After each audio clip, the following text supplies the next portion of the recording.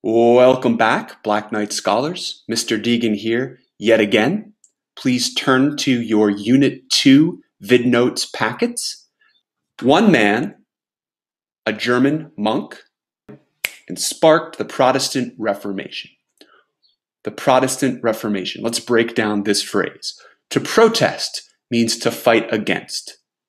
Reform, to change the bad parts of something. Martin Luther wanted to change the Catholic Church and improve Christianity, so he used forms of protest against the powerful church. He wrote a series of complaints, 95 complaints, called the 95 Theses, and they argued that the Catholic Church was corrupt and needed to change. What did Luther say in his 95 Theses? Number one, he said, Christianity should be about salvation by faith alone, not works, just by faith. Number two, Luther said everyone is equal under God, and the Bible is the ultimate authority. You should not have a pope or a priest who is above the other worshipers. Everyone is equal, said Luther. Number three, his third point in the 95 Theses said that everyone should be allowed to read and interpret the Bible on their own. You shouldn't have to have someone to tell you what is in the Bible. You should decide for yourself what the Bible says and how you're going to use it in your life. Today, a guest lecturer is going to be taking you through the rest of the lesson.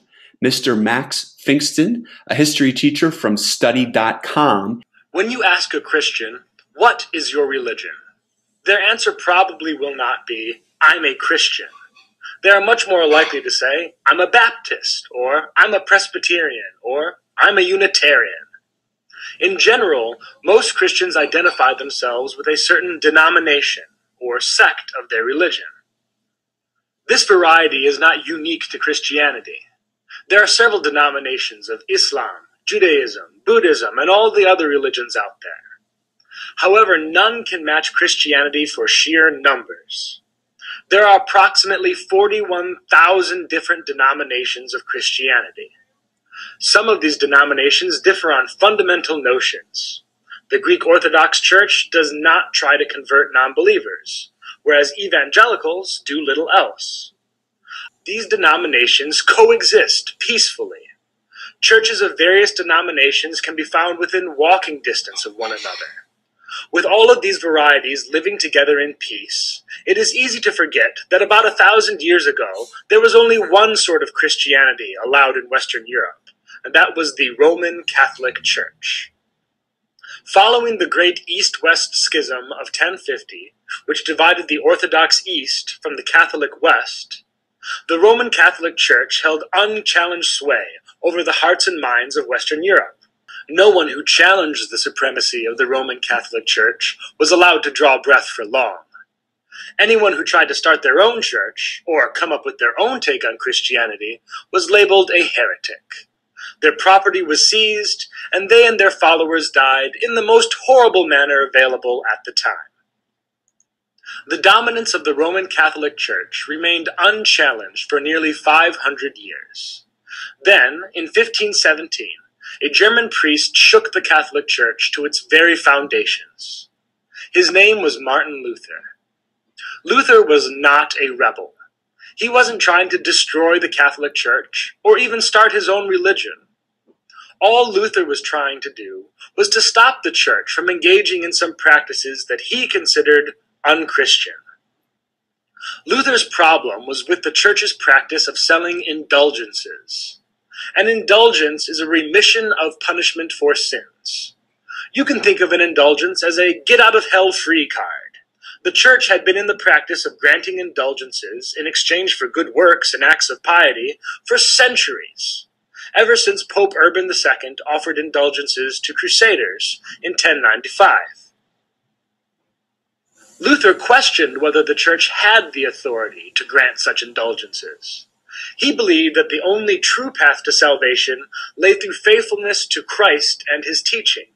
not through adherence to the ideologies and dogmas of the Catholic Church. Yet Luther probably would not have made a fuss if it weren't for the fact that these get-out-of-hell-free cards weren't actually free.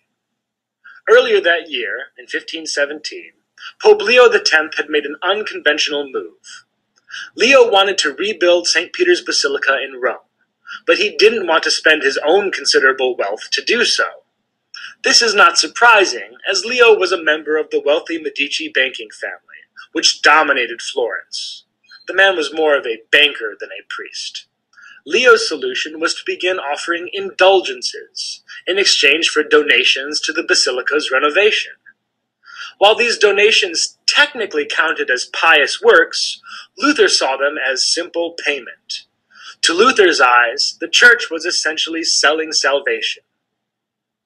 He witnessed poor peasants giving up their life savings to buy an indulgence for a dead relative, in the hope of saving their loved ones from the tortures of purgatory. All the while, the church grew ever richer.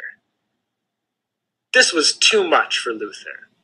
Luther had read the Bible, something most people of his age could not do, since the only available translations of the Bible were in Latin and Greek. Luther saw nothing in the Bible that gave the church the right to charge people for their salvation. The church was supposed to be a spiritual sanctuary, not a marketplace. So, Luther set about writing 95 complaints with the church's greedy behavior. These complaints are now called the 95 Theses.